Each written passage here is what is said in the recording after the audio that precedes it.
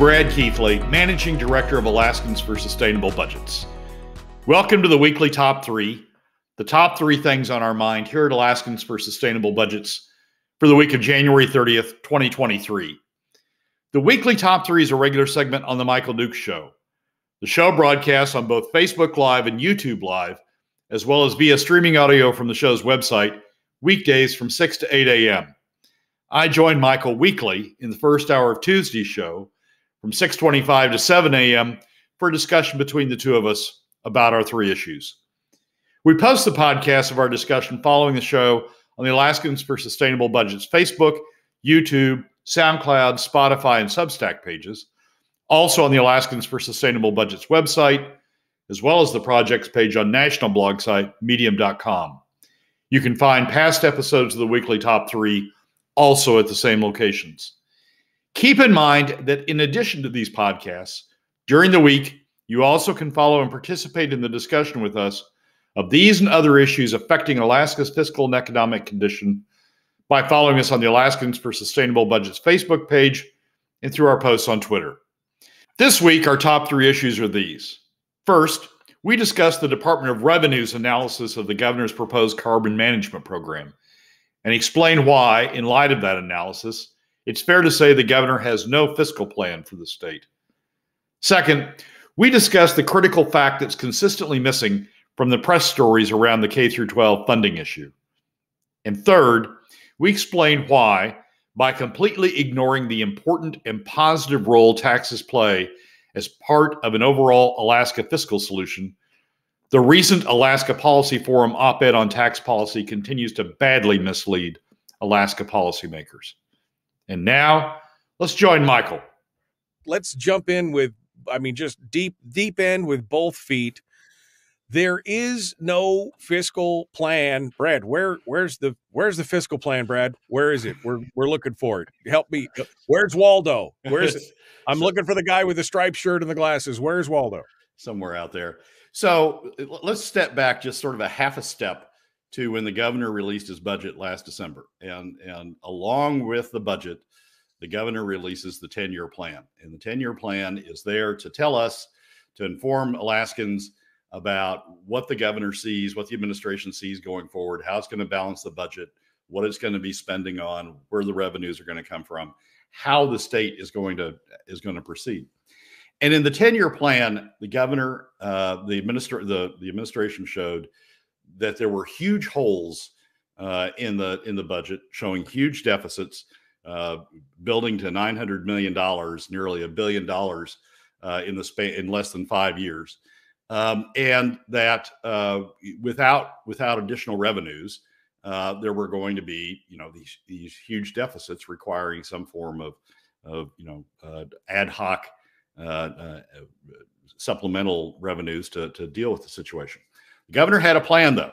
The plan was we're going to have new revenues from carbon offsets and carbon sequestration. And these new revenues are going to be beginning this year. This is the 10-year plan. I'm not making this stuff up. In the 10-year plan, this year, it was going to be $300 million. Next year, FY25, this coming fiscal year, FY24, was going to be $300 million. The fiscal year after that, $500 million. The fiscal year after that, FY26, $750 million. And then by FY27, within 5 years, we were going to be at $900 million, and we were going to stay at $900 million through the remainder of the 10-year plan. And that's how we're going to plug the hole. That's why we don't need to talk about other new revenues. That's why we don't need to talk about spending cuts. That's why we don't need to talk about anything else, because we've got these revenues that are going to come in and plug the hole. And that was the governor's story in December. Well, fast forward now to the introduction of the bills that are to implement these 2 types of carbon management, the carbon sequestration and the carbon offsets. And here's what, and when you introduce a bill that has fiscal implications, you have to accompany it with a fiscal note. And the fiscal note talks about both the anticipated costs and the anticipated revenues from the plan. So here is what the governor says about the carbon offset program, about the trees program, using, setting aside forests and trees as a source of carbon offset. Revenue, and this is from the revenue section. Revenues are not specifically estimated because of the market and timeline uncertainty for carbon offset markets. After legislative enactment, the department assumes that programs stand up and initial project solicitations would occur during calendar year 23 and 24. Project development is estimated to begin in calendar year 23 and 24 and 25. It is possible that initial leasing revenues could occur after enactment based on market response, but the size of these revenues is currently indeterminate. Current approximations for voluntary carbon offset projects have a development timeline of at least 18 months before generating credits, and thus the first credits from projects could begin to accrue in calendar year 25, 26, and 27, or 27, based on when they are initiated by market participants. The carbon offset program proposed by legislation could potentially fund future program expenses, and require revenue from the program and require revenue from the program to cover its costs. So remember, $300 million next year, the 10-year plan, $300 million next year, nothing else going on in the 10-year plan to cover these deficits. $300 million next year, $500 million, $750 million, $900 million by fiscal year 27. None of those numbers appear in this particular part of the budget, in this particular part of the carbon management plan. And revenues are not specifically estimated because of the market and timeline uncertainty. Carbon sequestration, using the reservoirs in the Cook Inlet to inject carbon and sequester it, take it out of the atmosphere, or take it potentially from entering the atmosphere and sequestering it underground. This is what the administration has to say about this. Revenue potential is uncertain at this stage. While the 45Q credit, this is talking about federal legislation, while the 45Q credit will reduce the state's corporate income tax collection because the state tax code adopts by reference the federal tax code, there are numerous fees, penalties, and other charges that will generate the revenue necessary to administer this new program. Additionally, there is potential for the state to monetize carbon injection from other jurisdictions for a fee once the program is underway. For these reasons, and because obtaining a Class 6 primacy from the Environmental Protection Agency will take time, the Department of Revenue cannot say within an acceptable margin of error what the ultimate revenue potential will be at this stage or when. So we've got a 10-year plan that's entirely dependent on this revenue stream to balance, to avoid PFD cuts, to avoid deficits that take additional savings, to avoid all sorts of things. Entirely dependent on these revenues. But when push comes to shove, when revenue has to fess up and talk about what the revenue potential is, it's like, I don't know. Revenues? Are we going to get revenues out of these? Well, it's like December, they released a fictional bestseller, right? Here it is. Here's what it is. It's going to be great. It's going to be bells and whistles and all this. And then they come down to actually game day, and here's your plan. And it's like, well, it might make money sometime, maybe down the road. It might be. But you said in December, but I know, but it might be. Carbon offset is the new cryptocurrency for the government. Harold is not wrong in this instance. That is true. I mean, that's kind of like the whole deal. How much is it going to be? Nobody knows. There's this huge disconnect, in all honesty, between the governor who will not mention taxes, who will not mention alternative revenues. Huge disconnect between the governor, who has, this pie in the sky story about how we're going to solve everything, and revenue, who's charged with actually, on the ground coming up with defensible numbers that they can defend in front of the legislature. And revenue, who, says, wait, you want us to put revenues on numbers on the table? We can't do that. And it's way out in the future, and it's indeterminate, and I don't know. So what the governor is setting up, the fiscal plan that the governor has set up, is PFD cuts. No alternative revenues. No, the reality of these carbon management fees blown apart by his own revenue department. The only thing that's remaining that the legislature has gone to time after time after time, the only thing remaining is PFD cuts. So the governor who tells us all's well in the world, it's a great day for Alaska. We've got all of these revenues coming in. Trust me, I got this. Trust me, I got this. The state has no fiscal plan, Michael, and it's just it is one of the most frustrating things that in my entire time dealing with this that I've come across. In previous budgets, it was we're going to cut spending. In FY21, we're going to talk about substitute revenues. We're going to talk about new revenues that can substitute for PFD cuts. We had a plan. Now, getting it through the legislature was something else, but at least we had a plan for how we were going to do this. Now we have no plan. We have absolutely no plan. The governor has essentially given up on trying to legitimately, with real numbers, balance the Alaska budget. And he talks about, the 10-year plan has, full statutory PFDs. There's just no way, given what his own revenue department is saying. He's trying to have his cake and eat it too, right? He puts up this fictionalized bestseller of the new revenues coming in. And then on the other hand, he puts up the $4,000 PFD. Now, I applaud him for the PFD, but you can't have it both ways. He's trying to appease everybody. That's the thing. He's gone from the person that made everybody mad over the whole 2018 budgetary process and the sky is falling and it's the apocalypse to let me please everybody all the time. You get the $4,000 PFD. We get these fictitious carbon offset credits and tax credits and everything else. I mean, you can't do it. It's impossible. It's got to be one or the other at this point. And we know which way they're going. Like you said, he's just painted a huge target on the PFD to have Alaskans taxed for more of their PFD. So when you sit here and you go, I want to support the governor. I want to support the governor's fiscal plan. I want to be an advocate for what the hell fiscal plan is there? I mean, what can you be an advocate for? Yeah, it'd be great to have these carbon revenues, but not even the Department of Revenue is willing to sign on for numbers behind those carbon revenues, and without them, all you've got is PFD cuts, and that's not a fiscal plan that works.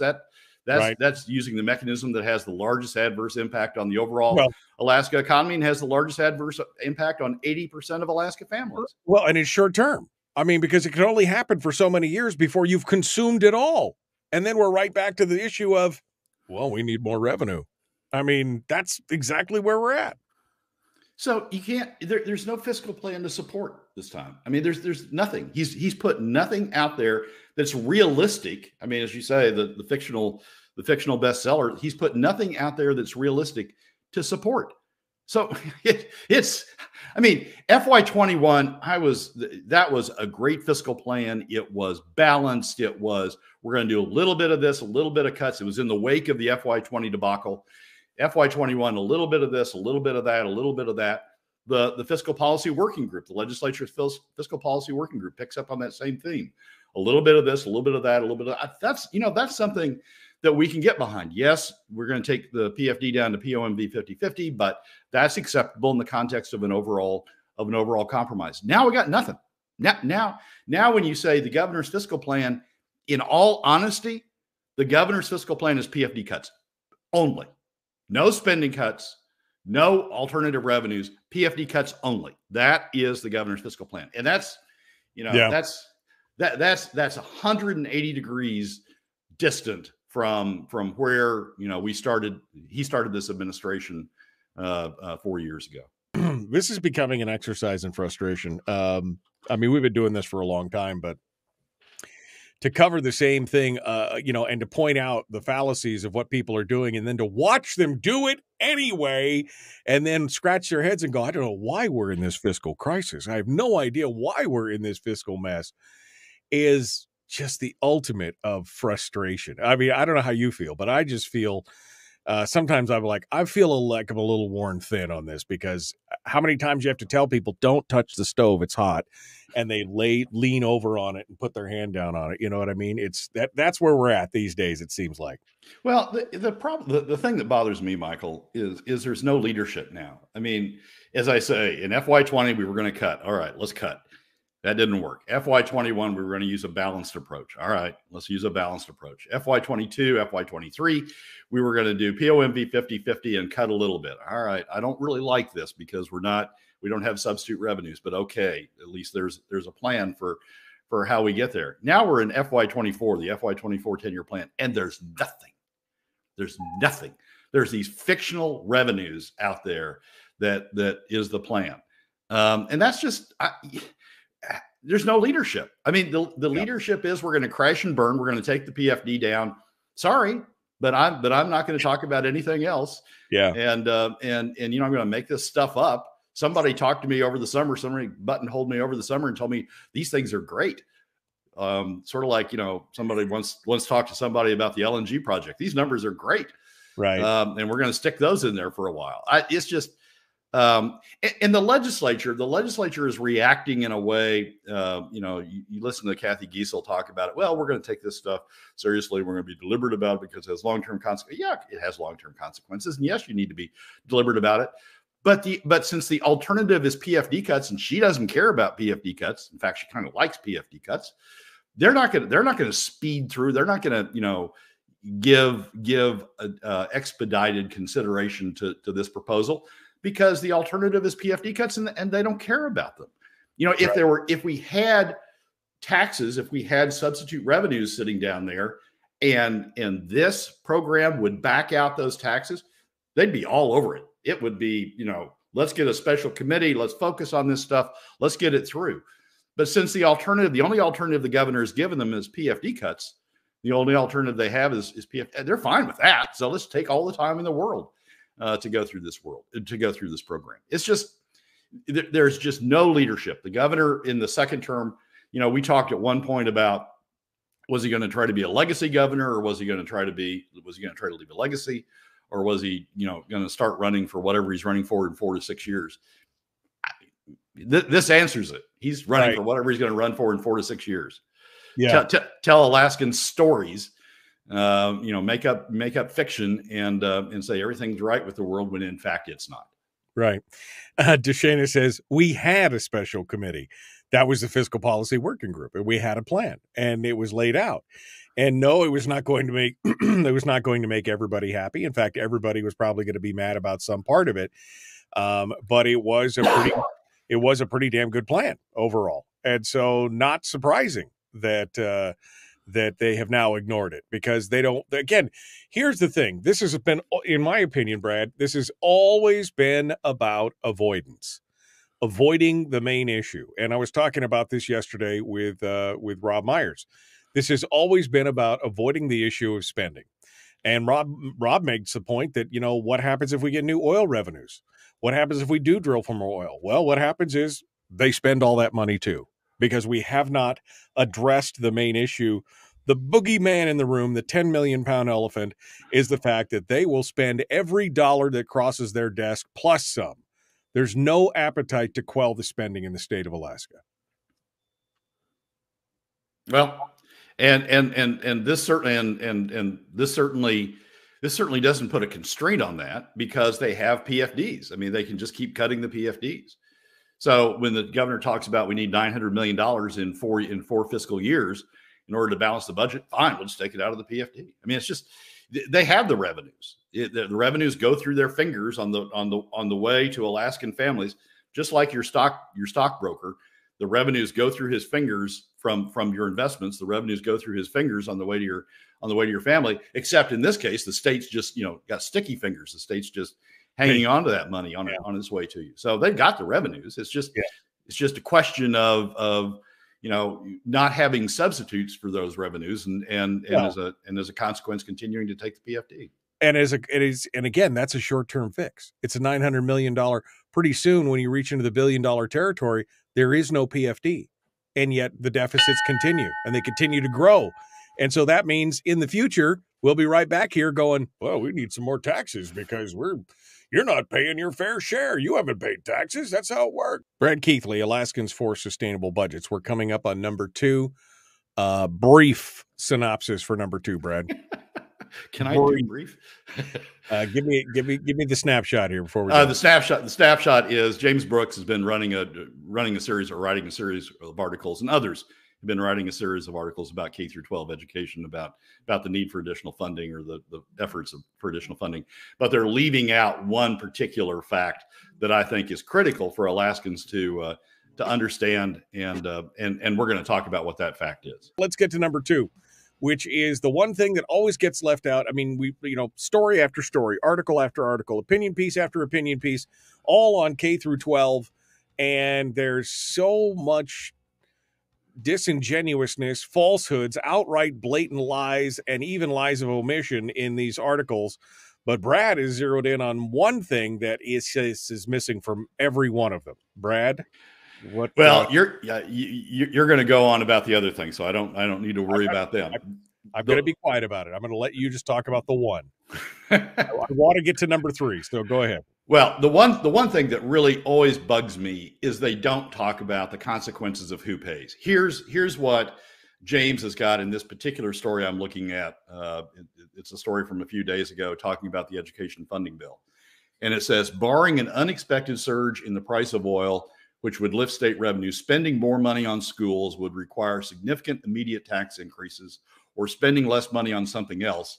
And the multi-billion-dollar cost of the dividend is by far the largest piece of the budget. Based on the number of, and then skipping down some, based on the number of students enrolled in Alaska's K through 12 schools, a $1,000 per student increase would cost more than $130 million per year. That's roughly equivalent to $205 subtracted from the permanent fund dividend based on the number of recipients in 2022. All right, all of that is fine. He's talking about if you don't have some alternative source of revenue, then it's going to come out of the PFD, and here's the impact on the PFD. The thing that's always missing from this story is who pays, who's bearing the burden of that $205 million of that $205. What's the consequence to Alaska families of that $205? And he misses the point. He excludes the point that the burden falls hardest on middle and lower income Alaska families, and it is the revenue approach that has the largest adverse impact of all of the alternatives. It's the revenue approach that has the largest adverse impact on the overall Alaska economy. It's the basic facts of, yeah, your PFD is going to be less, but in the scheme of things, who's getting hurt by that? What Alaska families are getting hurt by that? What's happening to the economy as a result of that? He's just skipping over it. And it's not like the facts aren't out there. The undisputed facts aren't out there. The 2016 ICER study and the 2017 ITEP study tell you exactly who gets hurt by that, and tell you exactly what the consequences to the Alaska economy is of that, and tell you exactly how that compares to the impact of substitute revenue sources to meet the additional spending requirements, or to meet the shortfall. It's not like the facts aren't out there. The facts are sitting right there. But for some reason, James's stories and others' stories, the ADN's guilty of it as well, they never take the next step and talk about who's getting hurt by that. And so, you have middle and lower income Alaska families that are sitting there going, oh, well, I guess we have to pay it. No, you don't. There are alternatives that have a lower impact on you. There are alternatives that spread the burden of that cost more equitably. There are alternatives that have a lower impact on the overall Alaska economy. We talk about the economy and the importance of the economy and the importance of doing things that support the economy. Well, there are alternatives that have a lower adverse impact on the economy and are better for the economy. And there are things that don't have the same consequence to middle and lower income Alaska families. So by excluding that fact, James is not giving Alaska families the full story. He's not enabling them to understand that there are alternatives that would treat them better, treat the overall Alaska economy better. He's just leaving it at the blah. It's it's a $200 per PFD, as opposed to it's $200 per PFD. But if we did this, it would have a lower impact on 80% of Alaska families and be better for the overall Alaska economy. And I'm not suggesting that he editorialized that issue. There are facts in the 2016 ICER and 27 ITEP reports that give him the factual basis to make those statements. Right. But they keep missing that. Again, it's only $200, and I mean, then everybody pays, and that's how it is. But it does not look at the ratio of impact to the various Alaskans around the state. And again, going back to the one lever that ICER said was not the lever to pull. Please don't pull. They had a big sign on it that says, please don't pull this lever. Please don't. And yet they continued to do so.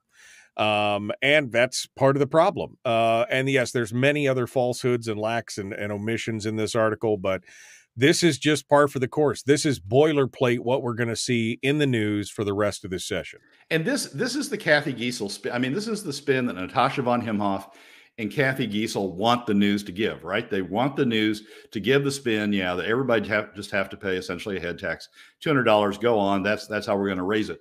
As opposed to, hey, this is the worst alternative you could take for covering these additional costs. There are alternatives that would have a lower impact on 80% of Alaska families. There are alternatives that would have a lower impact on the overall Alaska government. And so von Imhoff and Giessel get away with their spin because the news isn't giving the additional facts that provide the context to understand that we're taking the worst alternative, as you said, pulling the lever that ICER said, please don't pull. Yeah, no, exactly. And this is the advocacy journalism that we're seeing these days in the state. I mean, quite around everywhere pretty much, but the state of Alaska especially. There's no balance. I mean, we saw this on the defined benefits article that was out yesterday.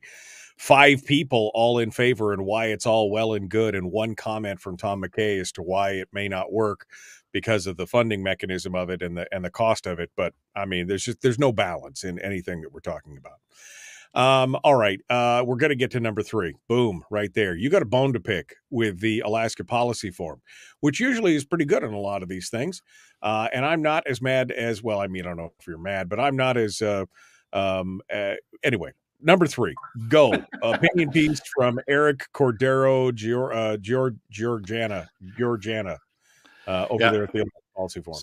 So Eric's a friend. Eric's been on staff for various legislators for a number of years. He's moved over to the Alaska Policy Forum, and I appreciate and understand and support what he does. But this article's horrible. This article talks about, and we've talked about this report before. This is a report from the Tax Foundation, the DC-based Tax Foundation, that looked at the consequence of the impact of an income tax or a sales tax on Alaska, and talked about all of the adverse impact that would have on Alaska families, and talk about the adverse impact it would have on the Alaska economy.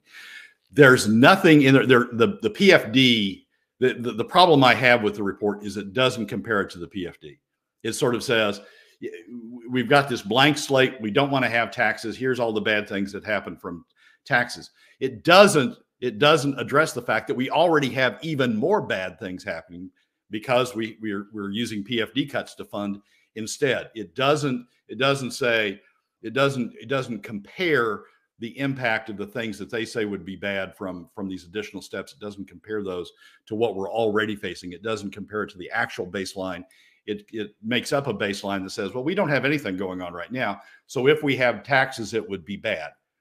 The correct analysis, the way an economist would look at this, is, what's the baseline we've got right now? The baseline we've got right now is PFD cuts.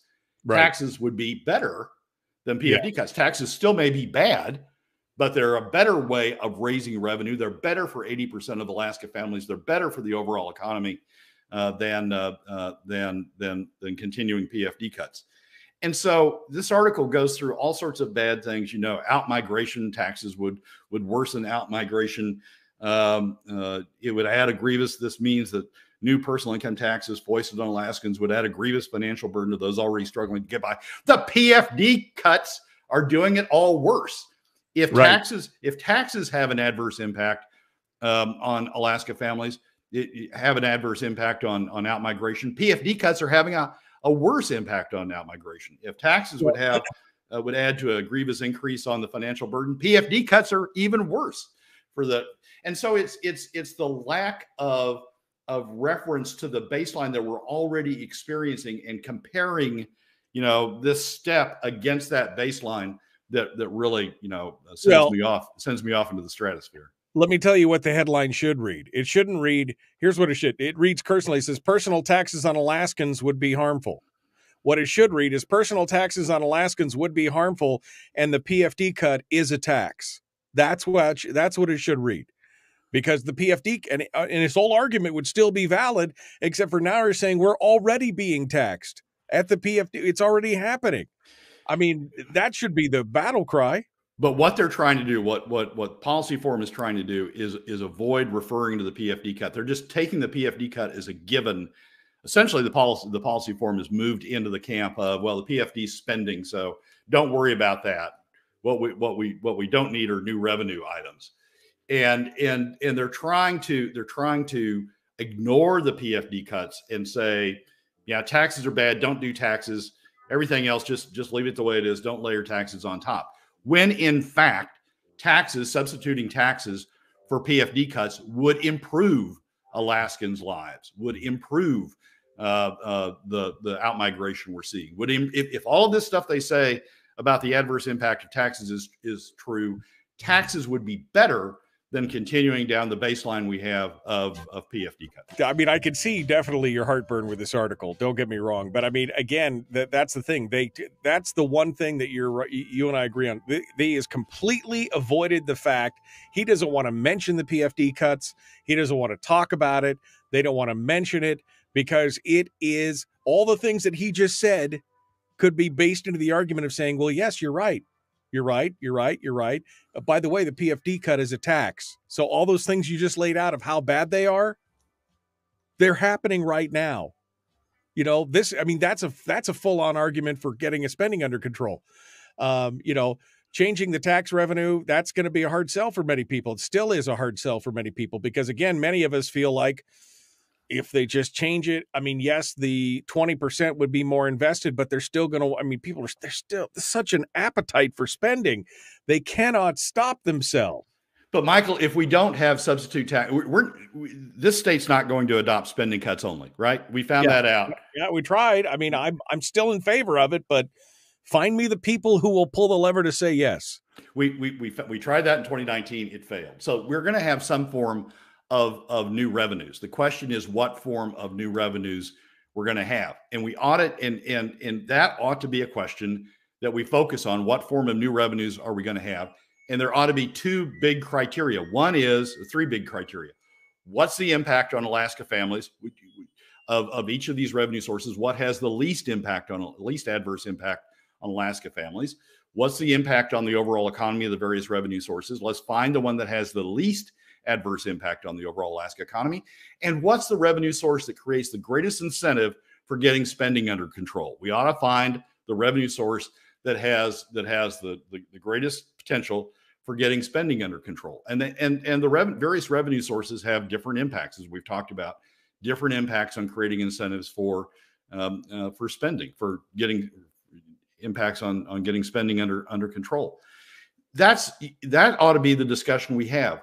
What this article is doing is assuming we've baked in PFD cuts, right? Don't worry, we've locked in PFD cuts. Let's not have any other form of revenue other than PFD cuts. Let's continue to use PFD cuts because they're not arguing. This article doesn't argue. Let's do spending cuts only and have no revenues on top of and have no new revenues. All it's saying is let's not have these type of new revenues, leaving PFD cuts as the only source of revenues. And so what this article is really saying is let's continue to use the revenue source that has the largest adverse impact on 80% of Alaska families, has the largest adverse impact on the overall Alaska economy, and has the least impact on getting spending under control because you leave the top 20% entirely out of it. And that's so if you're going to write an article about revenue sources and leave out and say, oh, these revenue sources are bad, and leave out the revenue source we're using that is worse than those, it's not an article that's useful. It's not an article that's fair in addressing the current Alaska situation. I have the same problems, Brad, that I agree. If we're going to have a conversation, we need to address and talk about the best revenue source, the best taxation possible. But again, I am still not convinced, and I think many people are not convinced, that once we have another revenue, they won't still continue to cut the PFD. Where's the guarantee? I mean, that's the problem and I agree with you. I mean, I think a flat tax is the best of all tax options. I think that if we're going to look at revenue sources, that's probably where we need to be because it hits everybody equally. But again, what is the stumbling block for them to not say, oh, well, we can do that. And then we can offset some of those taxes with a PFD cut. And so it doesn't hit so instead of a 2% or a 3% flat tax, it'll be a 1.5% flat tax and we'll take the rest from the PFD. So that would still be better off. We'd still be better off with that, by the way. I mean, a flat tax for any portion of the PFD replaced by a flat tax or any other form of taxation is better for Alaskans than strictly using PFD cuts. But Michael, the answer to that question is the spending cap, right? I mean, it's the answer that the administration came to in the FY21 10-year plan. It's the answer that the legislative working group, fiscal policy working group, came to 2 years ago. It's include a spending cap as part of the overall picture. Now you can't just do a spending cap and still leave the PFD out there, the PFD cuts out there dangling. That doesn't work. But as part of an overall plan to add in that additional guarantee, then you add on a spending cap, and that locks in the guarantee that you're looking for. Well, again, lots of moving parts. Again, my major fear is they do everything except for put the spending cap in. And then, right? I mean, that's you can't admit that that's not a possibility, that they could do that and then put in either don't put in a spending cap or they put in a spending cap that's so ineffectual it's basically useless. So we've seen the solution. The solution then is continued PFD cuts. I mean, you argue your way out of everything else. And where does that leave us? That leaves us with continued PFD cuts from now until the end of time. And, right. and that's a solution. Again, that's a solution that has the largest adverse impact on 80% of Alaska families and on the overall economy. Right. Well, I mean, again, all the options are bad. Would you like the poop sandwich or the diarrhea milkshake? I would like neither. That's the problem. But I can't find anybody to support my idea of cutting the state government down to a sustainable level. So, I mean, so no alternative revenues. We'll just keep using We'll make up these fictional revenues. I'm with you, Brad. Don't get me wrong. I'm with you. We have to address this in some way. But again, we have to be prepared for what could possibly come down the road. And I think, again, possibly this could, we have to just be ready for any eventuality in that case. I don't disagree, Michael, that we have to take it into account. I don't disagree that we have to structure it in a way to make sure that doesn't happen. I don't disagree that we have to have a spending cap that works along with everything else. That's fine. But to continue to say we can't talk about alternative revenues because, oh my God, this might happen. Where that leaves us is continued PFD cuts. Boy, Brad's still in the green room, so maybe I should bring him back just because we were arguing here during the commercial break over it. And I don't know if it was an argument that we were actually arguing with each other or at cross points. I'm going to bring Brad back on actually, just because I think this is interesting. Because you're not wrong. This is the thing. So just to set up some context, I was talking to Brad about the problem of, what if we get a flat tax, which is the best form. I think we've all agreed. Well, maybe not you, not everybody, but Brad and I have agreed that if you must have the gun pointed at your head, it must be the smallest caliber gun possible. And that's what we're looking at. The flat tax is a good tax. But I said, what is to say they don't get the flat tax? And then they're like, oh, look, we got a flat tax. Oh, and we could still take the PFD as well, because that's still more money in the room. And Brad's like, well, then we do nothing. And then what good is that if we've done nothing? But, and I'm not disagreeing with you. We should not continue to have a cuts only or a PFD tax only approach. I think we should have a cuts only approach, but we don't have anybody else that thinks the same thing that we do. So Brad and I were just arguing about it. Brad, I agree with you. Of all the taxes, the flat tax is the good one, but I think we just have to be prepared that if we do go down that road, they are going. I mean, you say, well, they have to have a spending cap. Well, but that's assuming that they'll do both. This legislature can't chew gum and tie their shoes at the same time. They want to work at one little thing at a time. They don't want to pass an overall holistic approach of a spending cap and spending cuts and taxes and everything else all at once. They want to take just one bite at a time. And if we get a tax without a spending cap, we're in trouble. Okay, so we just keep PFD cuts. I mean, that's yeah. We're not going to try something else. We'll just keep doing PFD cuts, and we'll just just keep going down the keep going down the hole. I'm not an absolutist. I'm not saying that we have to. I'm just saying we should be prepared and maybe have a plan. I guess is what I'm saying, right? I mean, I guess that's what I'm saying is we got to be prepared because past performance is indicative of future results. They have sucked up every available dollar in every room of the House for years. And to think that we'll throw more money in there and they're not going to do it, we have to have a plan to counteract that. And the Fiscal Policy Working Group had a plan, Michael. The Fiscal Policy Working Group had a plan that was part spending cuts, part PFD restructuring that resulted in PFD cuts, and part new revenues capped off by a spending cap. They have a plan. And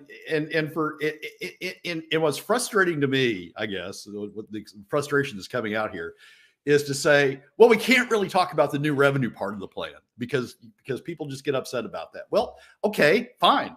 Then that means PFD cuts because we are not going to have spending cuts only. I mean, as much as some people might want it, as much as you and I might want it, we're not going to have spending cuts only. There will be revenues.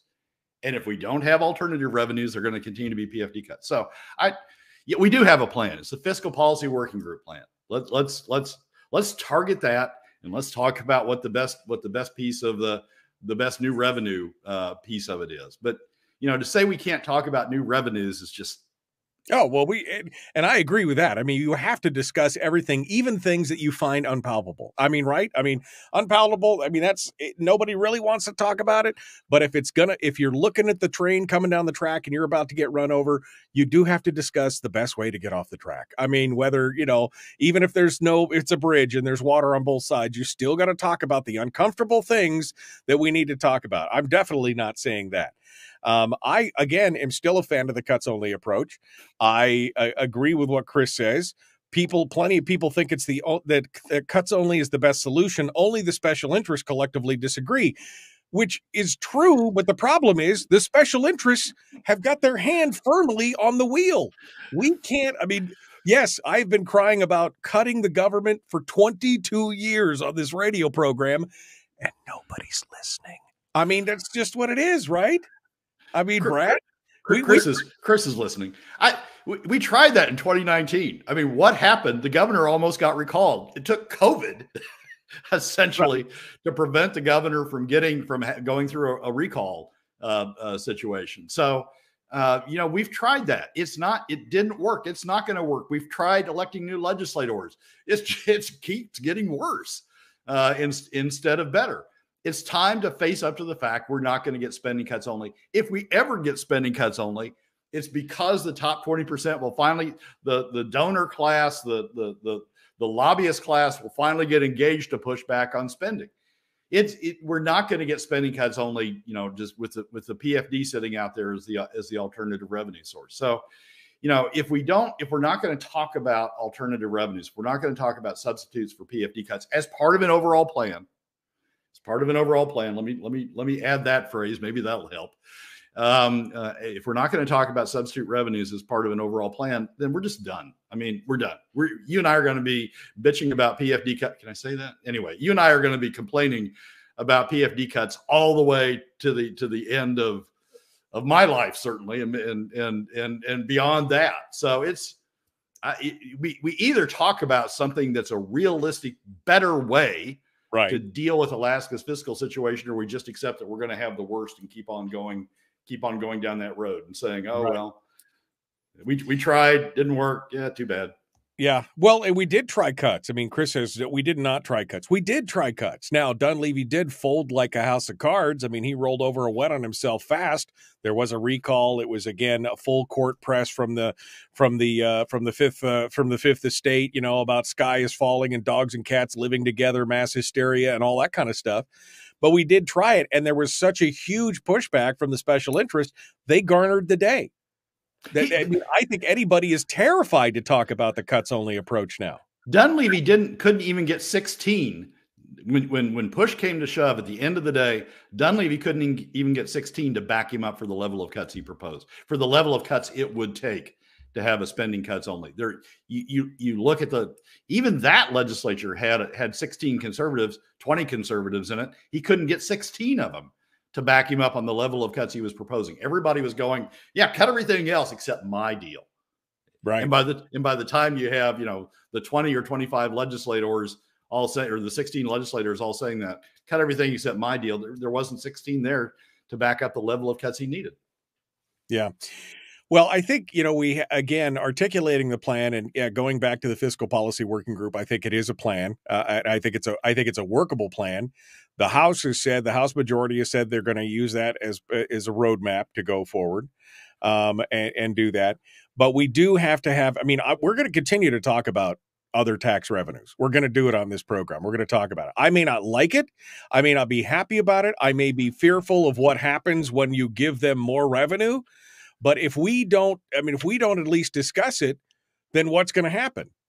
They're going to continue to take the PFD. And what will happen in 5 years? There will be no PFD left because they will have consumed it all and they will have grown the size of government to continue to consume it every year, and it will be gone. It will be a non-entity. And then as it continues to grow, well, then they'll start talking about taxes again. And because we refuse to discuss the best option and the way to do it, we're going to get steamrolled yet again. So while I disagree with Brad in the one aspect, I agree on the other, because if we had a plan and a plan that could do it, and we had the people to be able to put it through, like a spending cap and some of these other pieces and a holistic approach, we could do that. I mean, right? We could take another crack at this with other revenues and at least see what happens. I mean, see what happens. That's what the fiscal policy working group did. I mean, they sat down. You had everybody from Ben Carpenter to Jonathan Christ Tompkins on the committee, Jesse Keel on the committee. You had conservatives and the right of the legislature, the left of the legislature, and they agreed on this plan that included some alternative revenues to replace PFD cuts. The governor's FY21 10-year plan had that same approach. A little bit of this, a little bit of that, a little bit of something else, so that no one entity takes the hit.